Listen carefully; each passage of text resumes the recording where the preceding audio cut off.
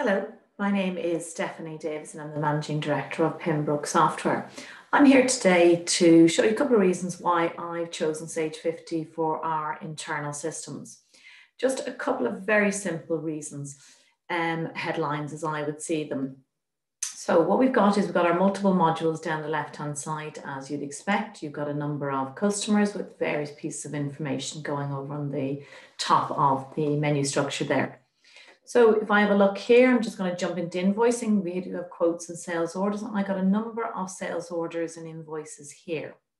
So I can set them up very quickly. I could, what I've done earlier for the purpose of the demonstration, I can duplicate an invoice if I made a slight mistake, want to change the date on it, if I wish to change the amount on it, and click on save. If I wish to update these invoices, I can select one or many, and I can quickly click on the update, and I can find those by date. Quickly, there they are updated. So if I go back over to my customers, I should have more balances now. I can pop into something like my reports. I have two favorite age debtors reports here, but you'll see under the age debtors, you've got a number of available reports to you. If I run a summary one here, click on the preview, I can run it for any number of customers and I can run it up to a date, include future transactions or exclude payments. So you'll see here, nice, concise, easy to read age debtors report. But I can also have a detailed one. So that will give me the details of all the invoices behind each of those balances that you saw in the summary. You'll see here I can print it, email, export it. So there's many ways to get the data back out again. So if I was popping in here and having a look at my bank, and I will come in here to do primarily some transactions that I want to have a look at. And one of those could be your bank transferring between maybe your petty cash and your current account, supplier payments, etc. But as you'd expect all those transactions to be types up there. So I'm going to click on reconcile. And what I'm going to do is I'm going to pick up my bank statement and I'm going to pop in my bank balance. So my bank balance on my bank statement says minus 180. I can put a date in that into what I want to actually round up to. So let's say I'm going to say I want to include everything up to the 31st of March, even though I'm going to do my bank reconciliation up maybe up to the 28th of February, but I want to see if anything's been misposted. So what I'll do is I'll find my transactions here that I can tick off my bank statement and I can match them. I can do one or I can do many.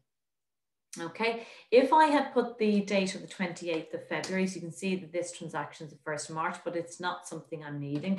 So if I put it onto the 28th of February, you will see it disappears. It's only showing me what's available there to match up to the 28th. Now, I've got a difference down here of €2.60. So what I could do is I could save my reconciliation. I could pop out to the bank payment.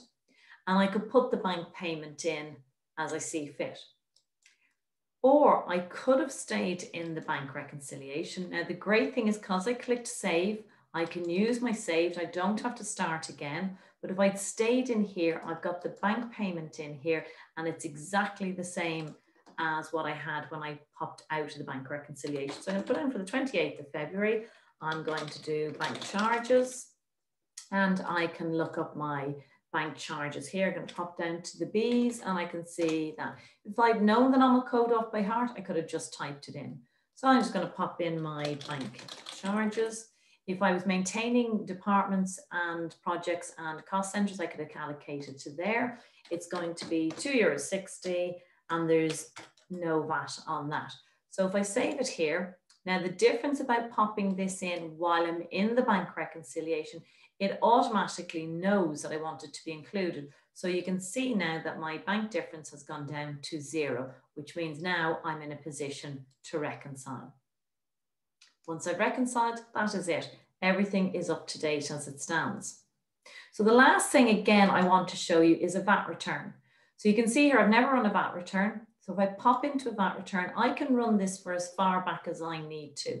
So I can pop the dates back here and I can run it from January to April, and I can calculate my VAT, and it's telling me that there are 11 transactions found for this. Okay, so I can see here what my VAT return should be, but I can also see a warning sign up here. So if I view the results up here, I can have a look, and these validations can be set up in the background. 4 invoices have not been updated. So I can see that if I'm running it from January to April or January to March, these must be included. So I can pop back out again and I can have a look, and I can go back to my invoices where we were earlier. I could sort by date and say, right, what I wanted, I can sort by posted. I'm going to see that I have, these are unposted. So what I'm going to do is I'm going to update them to the ledgers. They're all done, they're all fine. Close it off here. I'm going to pop back to my VAT return and start again.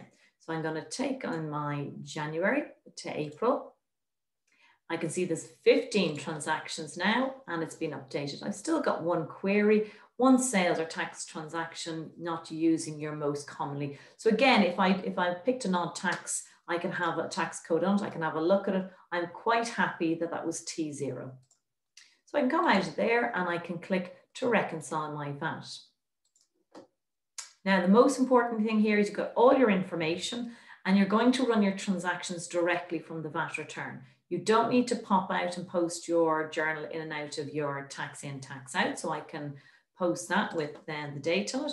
I don't have a connection for the demonstration purposes onto the online, but I can mark it as being submitted on the revenue site. And then I pick my bank account and I pick the date that it's going to come out for. So let's say I'm going to pick the 30th of the 4th, keep consistent. It's defaulting me with my VAT registration number, and it knows the amount that I'm due to pay. So I can post that bank amount. So all my tick boxes are there, and I can close it off. So now I can see I have my first VAT return on my list. If I do need to go back to it, I can go back into the VAT return, and you can see here the information is already there. You can see the 698, and you can have a look. You can also drill down into the information from the VAT return that you've already got. And if you double click all the way through, there's my supplier piece of information, and as I'd expect, my sales.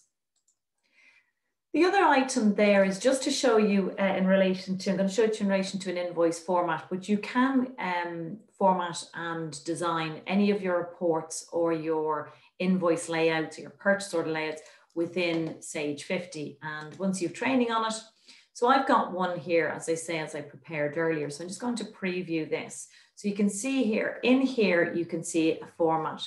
But once I edit this, I can have a look, and I could have populated. It took me about 5 minutes to put a couple of boxes, a logo, etc. around that.